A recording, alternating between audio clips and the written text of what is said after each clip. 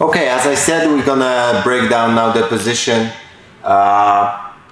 when my opponent breaks my grip from his pants, but I'm not able to get the dominant grip. Okay, so I have a grip on his sleeve, but we have a grip below. Okay, so it's not a very strong grip, but still it's gonna be enough to hold his hand. But we're gonna change the mechanic of the sweep a little bit.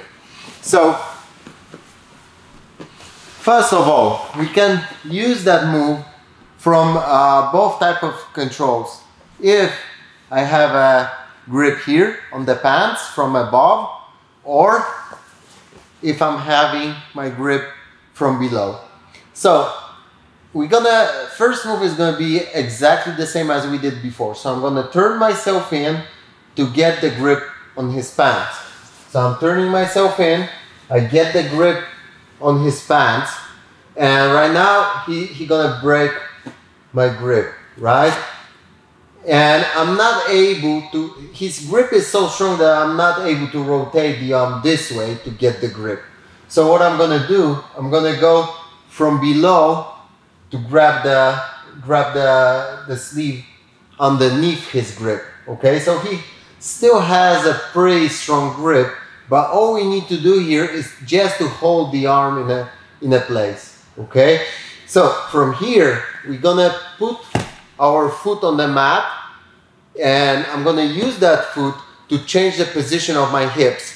So what I'm gonna do, I'm gonna scoop my hips out. So right now I can feel that this hook here is getting stronger, okay? When this one is getting stronger, I'm gonna push with my hook, and I'm gonna pull with the arm with the bottom grip. And I land on top. As I said, same thing when I'm having this kind of grip. So first, I'm going for his pants, but he's breaking the grip. I'm getting the grip from below. So now it's gonna be even easier to get the proper angle for the sweep.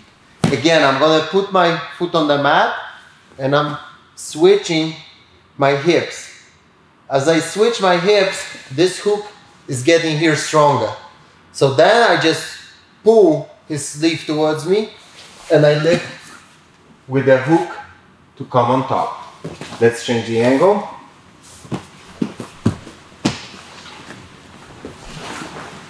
So first, this one.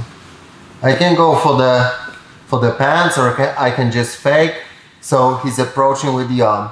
So I'm getting the grip from below, okay? Just to have a nice grip here to hold his arm to be able to pull. But even though I'm not having dominant grip, this is gonna be okay.